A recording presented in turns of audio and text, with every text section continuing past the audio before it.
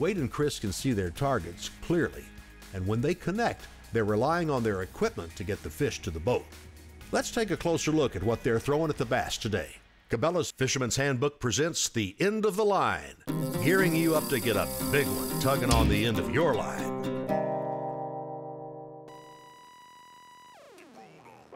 We fished two different Trokar hooks primarily today. The one we were flipping the most was actually the Trokar tube hook. We were using a big white heavy body tube so we could see it when we threw it down into the bed, and we could watch the fish, how it related to that bait as it was being pulled through.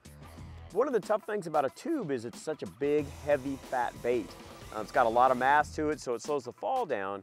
But if you don't have the right hook, it's hard to get a good hook set. And standard, just a round bend worm hook doesn't really give enough. But the Trokar tube hook is designed to have a big sweeping bend. It's got a long straight point, which gives it a lot of hooking power, but that big bend in it lets that tube collapse out of the way. So when that fish does pick the bait up, the tube doesn't hinder a good hook set. It's got a big heavy plastic keeper on the front, patented by Trokar as well, which holds that tube perfectly in line. So flip after flip, cast after cast, that bait was always perfectly aligned. So it swam through the water, gave it the most natural presentation possible. And then later in the day, we found another fish. She was a little bit deeper in the water, kind of in an interesting position. You couldn't really cast to her very well. So we flipped over to a drop shot.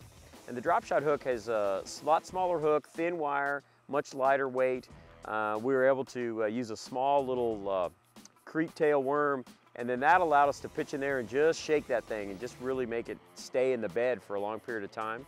We're using a spinning rod on that, and so we didn't need to get a big hook set. That hook is so sharp in that fine wire, you just feel a little bit of weight, because you couldn't really see or pick up the bait, but you feel a little bit of weight on the end of the rod, and all you had to do was just lean back into it, and you had her hooked up nice and tight. For more information on these surgically sharpened hooks, visit LazerTroakrs.com.